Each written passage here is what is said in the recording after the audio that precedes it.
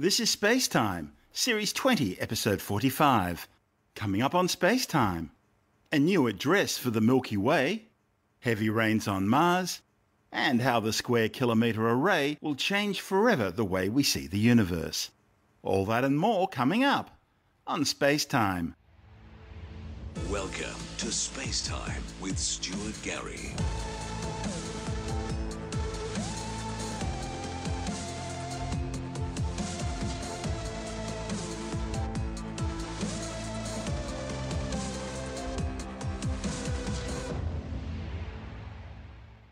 The large-scale structure of the universe looks a bit like a giant cosmic web, with long filaments and connecting nodes made up of galaxies, galaxy clusters and superclusters, all of which surround vast empty voids. And until now, astronomers were fairly sure that our galaxy, the Milky Way, was located on one of the web's outlying filaments, not far from a void, but definitely not inside one. Now, a new study may have turned that view of our cosmic web upside down. According to the new findings, the Milky Way and its immediate neighbourhood, known as the local galactic group, aren't on the edge of the local void after all. We're inside it. We just didn't know it because the gigantic void's hidden from our view beyond the other side of the Milky Way. The first observational evidence for this change in cosmic address appeared back in 2013, when University of Wisconsin-Madison astronomers Amy Barger and Ryan Keenan provided data indicating that the Milky Way, at least in the context of the large-scale structure of the universe, resides in a region of space containing far fewer galaxies, stars and planets than expected. In other words, an enormous void. Now, a new study presented at the American Astronomical Society's conference in Austin, Texas, has supported the early conclusions by smoothing out some of the outstanding differences between different cosmological measurements of the Hubble constant. The Hubble constant is the rate at which the universe is expanding out from the Big Bang 13.8 billion years ago. Current estimates place the Hubble constant at 71.9 kilometres per second per megaparsec. It was Edwin Hubble who first noticed that all the galaxies appear to be moving away from us. And the further away a galaxy was, the faster it appeared to be receding. Although widely attributed to Edwin Hubble, the Hubble constant was actually first derived from Professor Albert Einstein's general relativity equations by Georges Lemaitre in 1927. The problem is, different scientists using different methods to try and determine the expansion rate of the universe are getting very different results. The new study's author, Ben Hurchett, also from the University of Wisconsin-Madison, says no matter what technique you use, you should be getting the same value for the expansion rate of the universe today. Hurchett says now that we know we're in a void should help resolve some of those issues. The reason for that is that a void, with far more matter outside the void, exerting a slightly larger gravitational pull, will affect the Hubble constant value one measures from a technique that uses relatively nearby Type 1a or thermonuclear supernovae. However, it should have no effect on the value derived from a technique using the cosmic microwave background radiation, the leftover energy from the Big Bang itself, now cooled down to just 2.7 degrees above absolute zero. The new Wisconsin-Madison report is all part of a much bigger effort to try and better understand the large-scale structure of the universe. The cosmic web-like structure of the cosmos is composed of normal matter in the form of voids and filaments. Normal matter, technically called baryonic matter, involves the sort of things you and me are made out of, as well as cars and trees and boats and dogs and cats and houses, as well as planets, stars, clouds of gas and dust. Pretty well everything we can see in the universe. The problem is when combined, it all makes up less than 5% of the total mass energy budget of the universe. Two mysterious elephants in the room, dark matter and dark energy, make up the remaining 95+%. Scientists have no idea what they actually are, hence the term dark. But they know both exist because they can see their influence on normal baryonic matter. Put simply, dark matter is holding galaxies together, preventing them from flinging apart as they rotate, so we can see its gravitational influence. On the other hand, dark energy is causing the expansion of the universe to accelerate at an ever-increasing rate. Over time, this will change the Hubble constant. And as the universe's rate of expansion accelerates, that will change the ultimate fate of the universe and everything in it. Astronomers have named the local void containing the Milky Way the KBC void. KBC standing for Keenan, Berger and the University of Hawaii's Lennox Crow, who was also part of the original discovery. If their calculations are correct, the local KBC void would have a radius measuring roughly 1 billion light years. That's some 7 times larger than the average void. Consequently, it would easily be the largest void known to science. The only place you'd find a bigger nothing would be outside the universe itself. The new analysis claims that the original estimations of the KBC void, which is shaped like a sphere with a shell of increasing thickness made up of galaxies, stars and other matter, are not ruled out by other observational constraints. Barger says it's often really hard to find consistent solutions between different observations. But she says the new findings show the density profile that Kennan measured is consistent with cosmological observables. Scientists always want to find consistency, because otherwise it means there's a problem there somewhere which needs to be resolved. Astronomers measuring the expansion of the universe usually use a specific type of exploding star, called a Type 1a or thermonuclear supernova. These occur when the stellar corpse of a sun-like star called a white dwarf happens to be in a close binary system with another star. Over time, the white dwarf gravitationally draws more and more material from its companion star, until it reaches about 1.44 times the mass of the Sun, a figure known as the Chandrasekhar limit. Once a white dwarf reaches this mass, it can no longer support its own weight, and so it explodes in a thermonuclear or Type 1a supernova, a blast so bright it briefly outshines an entire galaxy. Because all Type 1a supernova explode at about the same mass, they all explode with about the same luminosity, regardless of how far away they are. This allows astronomers to use them as standard candles, sort of like cosmic rulers to determine distances across the universe. It's just like observing a bunch of streetlights along a road. The ones closer will appear brighter than those further away, even though they're actually all identical in brightness. This is known as the inverse square law, and it allows astronomers to equate apparent brightness with distance. Because all the observed Type 1a supernovae that have been measured have all been relatively close, cosmically speaking, to the Milky Way, and because no matter where they explode in the observable universe, they do so with pretty well the same amount of energy and brightness, it provides a great way to measure the Hubble constant. Alternatively, the cosmic microwave background radiation is a way to probe the very early universe, just 380,000 years after the Big Bang. Photons from the cosmic microwave background encode a baby picture of the very early universe. They show scientists that the universe was surprisingly homogeneous at that stage. It was a hot, dense soup of plasma, photons, electrons and protons, showing only minute density and hence temperature differences across the sky. But in fact it's those tiny differences which are exactly what allow astronomers to infer the Hubble constant by looking at the cosmic microwave background. Hochet says a direct comparison can thus be made between the cosmic determination of the Hubble constant and the local determination derived from observations of relatively nearby supernovae. Barger claims the new analysis shows there are no current observational obstacles to the conclusion that the Milky Way resides in a very large void. As a bonus, she adds that the presence of the void can also resolve some of the discrepancies between techniques used to clock how fast the universe is expanding and hence its ultimate fate. Earlier, it was thought that the local void was composed of 3 primary regions, separated by bridges of wispy filaments.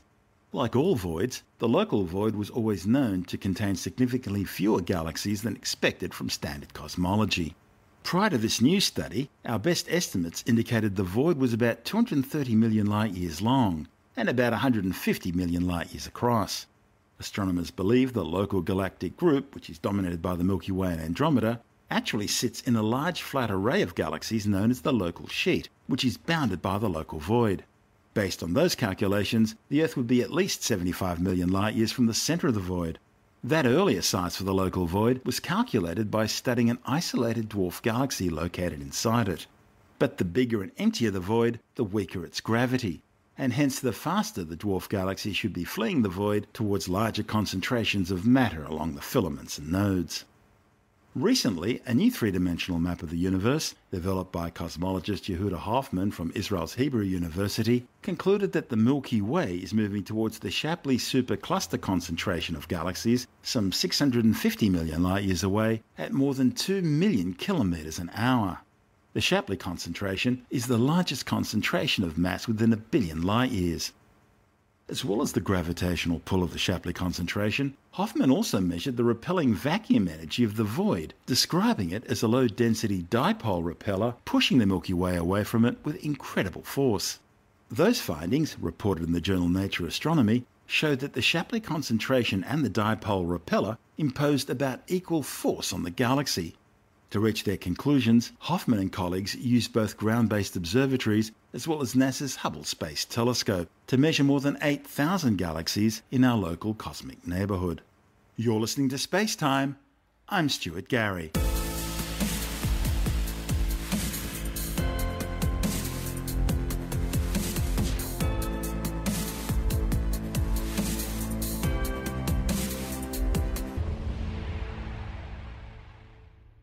A new study claims heavy rain on Mars reshaped the red planet's surface, carving out valleys and river channels billions of years ago.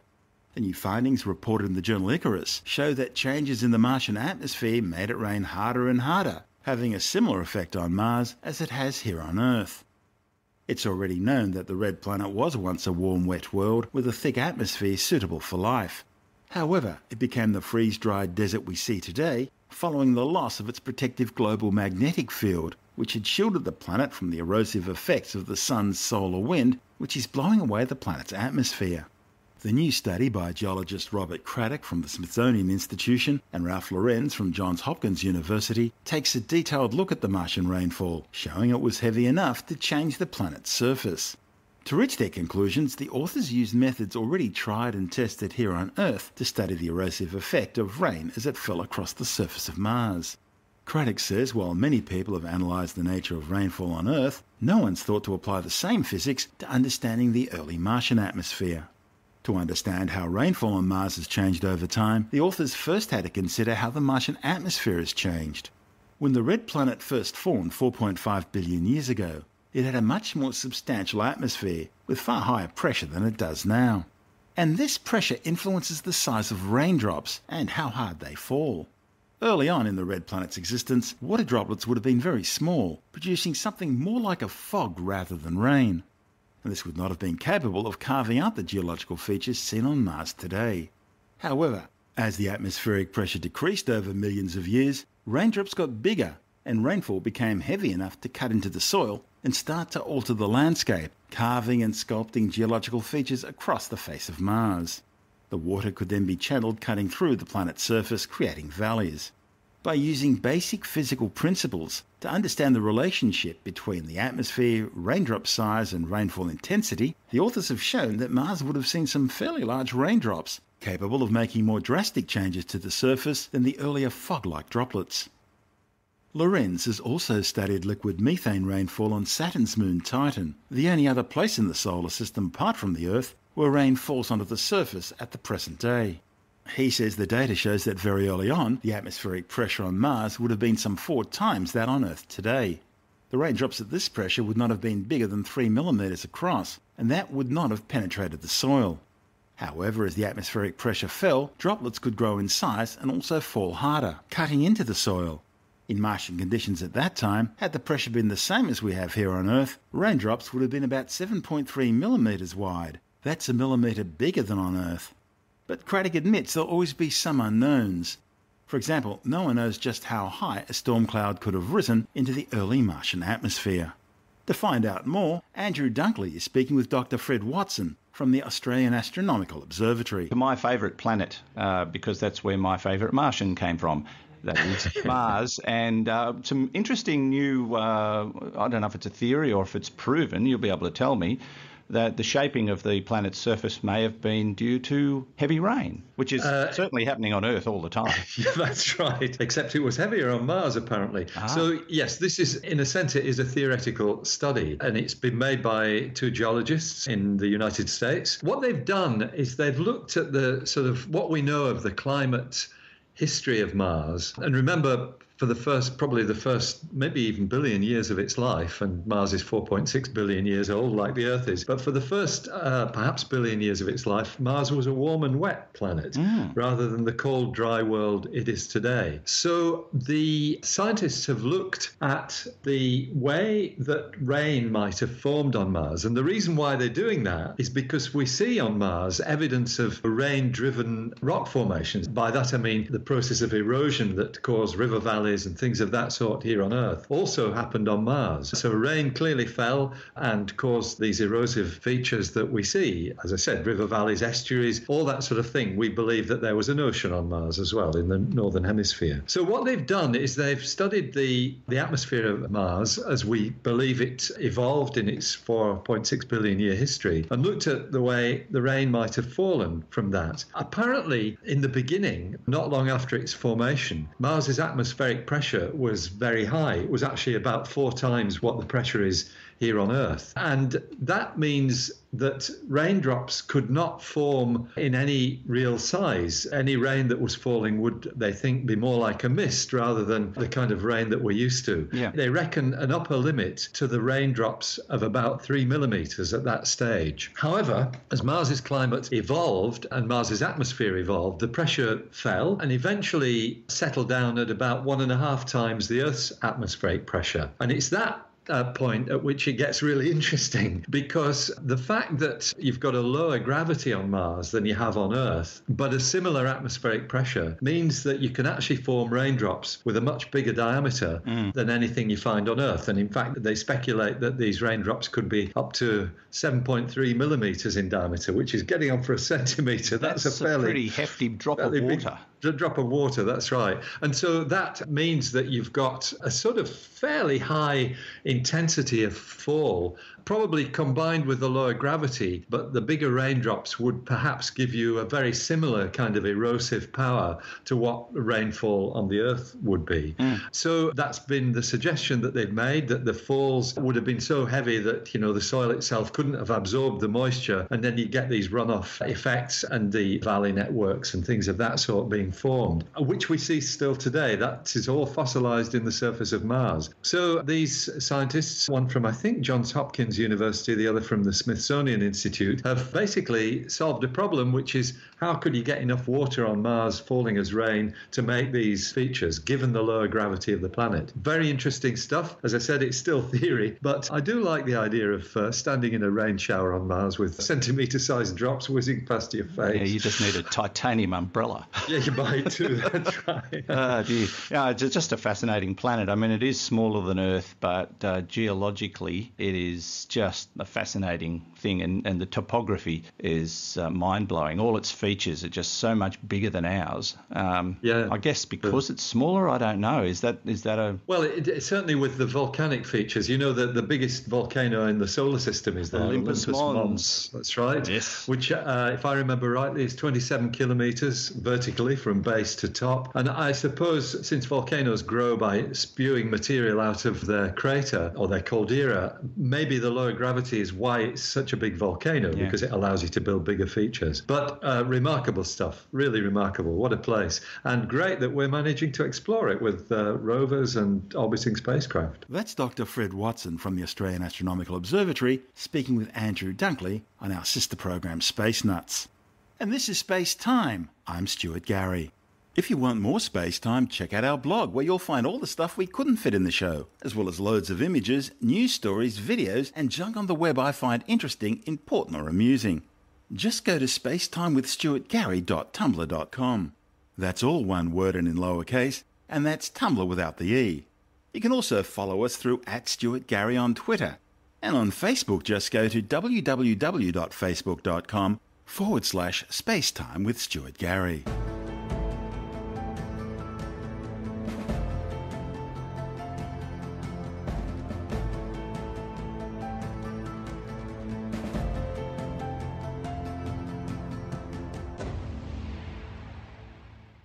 A United States Air Force X-37B space shuttle has returned to Earth following a record-breaking 2-year-long mission in orbit. The black and white winged spaceplane undertook a completely autonomous landing at the Kennedy Space Center on the old Space Shuttle runway 15 at the Cape Canaveral Air Force Base in Florida. After wheel stop on the runway, the orbiter was safed by the Air Force crew before being towed into one of NASA's former Space Shuttle orbiter processing hangars. The X-37B had been launched on an Atlas V rocket from Space Launch Complex 41 at the Cape way back on May 20th, 2015. As with most X-37B flights, the 718-day mission known as OTV-4 was classified. It included experiments on how different materials survived long-term exposure in space, and how a new Aerojet rocket iron experimental Hall effect ion electric propulsion system thruster functioned in orbit. The US Air Force insists that the reusable spaceplanes are only being used for experimental payload missions. However, it's also thought the orbiters are used for clandestine operations, including spying missions and secret space weapons testing. The Boeing X-37B program began as a joint NASA-US Air Force project in 1999. Back then, the X-37B was supposed to be launched from the payload bay of a manned space shuttle. However, with NASA hit by stringent budget cuts, the Defense Department took over the project in 2004, conducting their first drop tests at the Edwards Air Force Base near Los Angeles in 2006. The spaceplane's first orbital mission launched on an Atlas V rocket from Cape Canaveral on April 22, 2010, testing the orbiter's heat shield and hypersonic aerodynamic handling. We don't know what else it did up there, but it reportedly passed over the same spot of the Earth every 4 days, operating at an altitude of about 410 kilometres, which is typical for a military surveillance satellite. It finally landed at the Vandenberg Air Force Base in California some 7 months later on December 3, 2010. A second X-37B was launched from Cape Canaveral, also on an Atlas V rocket, on March 5, 2011. It was described by the US military simply as testing new space technologies. It landed back at Vandenberg on the 16th of June 2012 after almost 469 days in orbit. A third mission, which was the second flight for the original orbiter, launched on an Atlas V from the Cape on December 11, 2012, landing at Vandenberg almost 675 days later on October 17, 2014. The latest mission, which was the fourth overall, was also the second for the second of the two orbiters. As mentioned earlier, all previous missions had landed at Vandenberg, but this one landed at the Kennedy Space Center. By moving the landings to the same base where the two shuttles are being launched from, that should streamline operations, allowing quicker turnaround times between future missions. I'm Stuart Gary, you're listening to SpaceTime.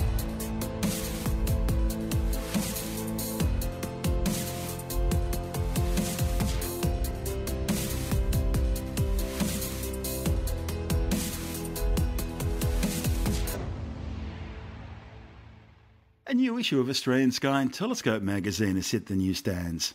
And among its many glossy pages is a spectacular feature on the world's largest telescope, the Square Kilometre Array, a facility spread across 2 continents which will change astronomy and the way we see the universe forever.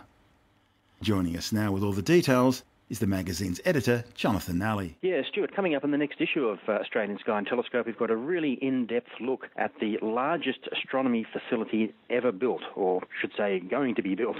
In fact, it's still being built right now. In fact, they've only just started, and it's going to take at least a decade, probably up to 20 years to complete. I'm talking about the Square Kilometre Array Radio Telescope, or SKA, which is or is going to be a network of thousands of different kinds of dishes and other types of antennae, with half of them being built in Australia and the other half being built in southern Africa. Now, systems such as these work by combining the outputs from all the different antennae to give you the same effect as having one big one, because you can't, of course, build one that big. It is only so big you can go. So by scattering lots of little ones around the place and then electronically combining them all together, you get the effect of one big one. Now, this is called radio interferometry, isn't it? Radio interferometry, yeah, the interferometry interfering. It's basically what it means is you get 2 signals and when you combine them, you make them interfere. That's in ordinary day-to-day talk, interference sounds bad, but in radio astronomy, interfering is good because it means you're amplifying or boosting the radio signals coming in by taking 2 or more, thousands of outputs out of different telescopes and combining them together, making them constructively interfere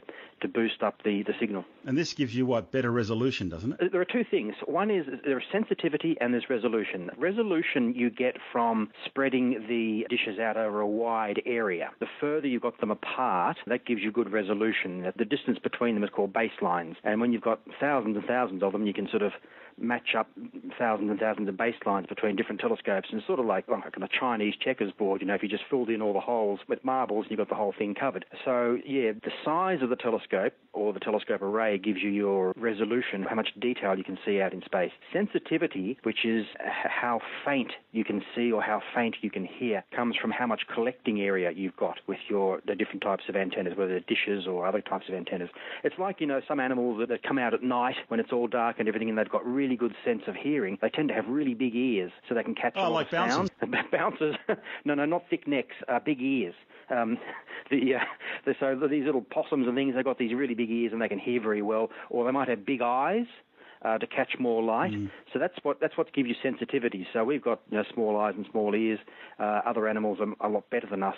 So when you combine like a dog up with its big nose. A dog with a big nose, it can pick up faint scents. Exactly right. So that's sensitivity. It doesn't explain the Pekingese, but does it? Nothing explains that one. The sensitivity of a radio telescope is how much collecting area. So with a dish, you've got the sort of circular collecting area, and with other types of antennae, they have different collecting area, if you like. And the idea is that when this is fully completed, the square kilometre array will have 1 square kilometre of collecting area when you add up all the different antennae put together. That gives you sensitivity. That means you can see really faint things, and further away something is, the fainter it is. So the SKA is going to be able to see, a long way out into space. Now, it's being built in 2 stages. The first, which is going to cost around $1 billion, and I should say this is an international effort. $1 billion will see 200 dishes erected in South Africa and thousands of smaller antennae spread out across the desert in the far northwest of Australia. And with this super sensitivity, the SKA is going to be able to see far across space and far back in time to the era not long after the Big Bang, and show us what was going on in the cosmos back then in the early years and how it's been evolving since. It's also going to be able to discover all sorts of other things like hundreds or thousands of more pulsars. It's going to map the magnetic field in our galaxy and the gas clouds out there in space that eventually turn into stars and planets. And with this super sensitivity to faint signals, it's also of great interest to the scientists who are interested in trying to pick up radio signals from any other civilizations that might be out there. If there are any out there in our galaxy, this telescope will find them if they are putting out radio waves. Now, that's the big question, of course. If there's someone out there, are they sending out radio waves? But if they are, they're out there like us, even if they have things like this telescope was built on a planet elsewhere in our galaxy, and they were looking towards us. They would know that we are here because we are sending out fairly powerful radio signals such as radars and television signals. Old episodes of I Love Lucy. Old episodes of I Love Lucy and all that sort of stuff beaming out there into space. Goodness knows what they're going to think of us. Anyway, what can you do? So, great stuff. Amazing machines in both Australia and South Africa. What they call precursor telescopes are already there, up and running. Sort of, you wouldn't call them prototypes as such because they're better than that. That's ASCAP and Meerkat, isn't it? You've got Meerkat in South Africa, and you've got a couple of others as well. And here in Australia, you have what's called ASCAP, which is the Australian SKA Pathfinder, which comprises 36 dish antennae, each of them 12 metres wide. We also have here in Australia what's called the Murchison Wide Field Array, and it's made up of antennae. This is how I was struggling to described them a moment ago. They just look like thousands of metre-long bits of metal sticking up out of the ground, basically. They don't look anything like what you would expect a radio telescope to be, but they're incredibly sensitive. Now, when the first stage of the square kilometre array is fully built, just the first half of it, the Australian half of it is going to have 130,000 of these smaller antennae spread across the Australian desert. And get this, in terms of data, just that Australian part of it is going to produce as much data in 1 second as the whole internet did last year. Wow, and that's really a huge problem, isn't it? Because how do you sift through that amount of data? The simple fact is you can't. You've got to develop programs to do the sifting for you. You do, and look, they have to do some of that at the telescope site itself because there's a supercomputer centre that has been built and it's up and running called the Pawsey Supercomputing Centre in Perth. That's the capital city of Western Australia. And the telescopes, or the radio telescopes, are way thousands of kilometres up in the desert. So there's a very high capacity fibre pipeline, if you like, a data pipeline that runs from the desert to the coast and then all the way down the coast to Perth. But even that's not good enough to take this amount of data, so they're going to have to do what they call reduce some of the data there on site with super fantastic computers and electronics to squeeze it down a bit and get rid of the stuff they don't need and send the rest down to the supercomputing centre where one of the world's best supercomputers is, and they'll continue to upgrade it as the years go by. They've had the same sort of problem with the Event Horizon telescope, which is a whole interferometer of telescopes spread across the northern hemisphere looking at the centre of our galaxy to try and spot Sagittarius A star. There's so much data coming in on that, they're not even bothering to use online data transfer systems. They're just putting it all on DVDs and Blu-ray and sending it that way. Yeah, well, that's right, because they can hold lots of data. That's good for that, the Event Horizon telescope. With this SKA, the amount of data is just going to be so huge that even DVDs, you just forget it. You can't do it. I mean, if you had endless money, you could build an enormous computer storage system and you could handle it. But even at $1 billion, that's not endless money when it comes to this particular huge data problem. So, yeah, in some instances, they're going to have to throw data away that comes in. They're going to have to take a quick glance at it, see if there's anything in there that strikes them, and if not, it gets dumped, and away you go to the next lot. And astronomers have really never had to do that before. Yeah, because keeping the old data has always been great, because you can then go back and sift through it and mine it for other studies you're working on. A lot of new discoveries in astronomy and astrophysics aren't being made by fresh observations. They're being made by scientists going through old data and looking for new things within that data spiel. That's certainly right. And even when you do have new discoveries, they go back to look at the old observations to see whether they'd missed it beforehand and what they can learn from that. So, no, I don't want to give the impression that they're going to throw all the data away. Of course, they're not doing that. It's just in certain instances they'll have to do that. So they'll be storing lots of data. And the good thing about that, too, is with the particular way this radio astronomy works and this thing called interferometry, you can store the data and say that you were looking in a particular direction in the sky, right, and you're interested in that. Well, the data that's coming in and the data you're storing actually is data from every direction in the sky. So you can go back to the data years later and say, okay, well, let's see what it was in the other direction. And bingo, it's there at your fingertips. So it's just going to be absolutely amazing. But I'm just astonished by that data rate. It's going to produce as much in 1 second as the whole internet did last year. And that's just going to be the Australian half of it, and that's just the first stage. Imagine all the cat videos. The cat videos, interstellar cats.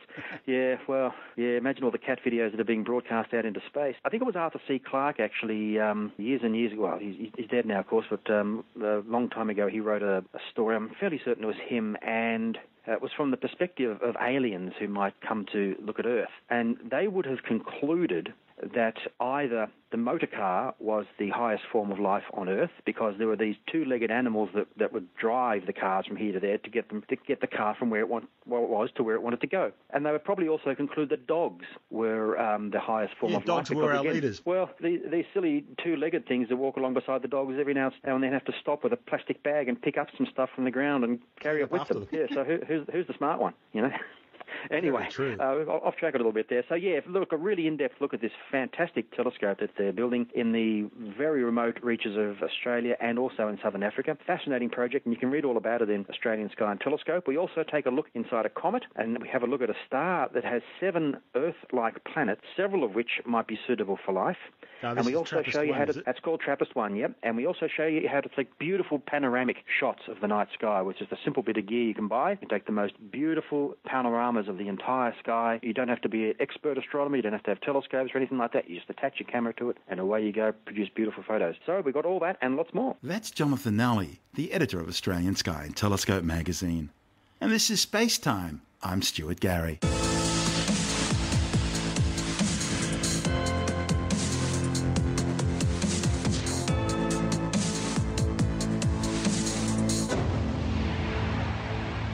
And that's the show for now. You can subscribe and download SpaceTime as a free twice-weekly podcast through iTunes, Stitcher, Bytes.com, Pocket Casts, SoundCloud, YouTube, Audio Boom, your favourite podcast download provider, or direct from spacetimewithstuartgary.com. The show's also broadcast coast to coast across the United States on Science 360 Radio by the National Science Foundation in Washington, D.C., around the world on TuneIn Radio, and as part of Virgin Australia's in-flight entertainment. If you want more space time, check out our blog, where you'll find all the stuff we couldn't fit in the show, as well as loads of images, news stories, videos, and other things on the web I find interesting or amusing. Just go to spacetimewithstuartgary.tumblr.com. That's all one word and in lowercase, and that's Tumblr without the E. You can also follow us through @StuartGary on Twitter, @SpaceTimeWithStuartGary on Instagram, and on Facebook, just go to www.facebook.com/Spacetime with Stuart Gary. Spacetime is brought to you in collaboration with Australian Sky and Telescope magazine, your window on the universe. You've been listening to Spacetime with Stuart Gary. Subscribe at iTunes, Stitcher, Pocket Casts, or Audio Boom. This has been another quality podcast production from Bytes.com.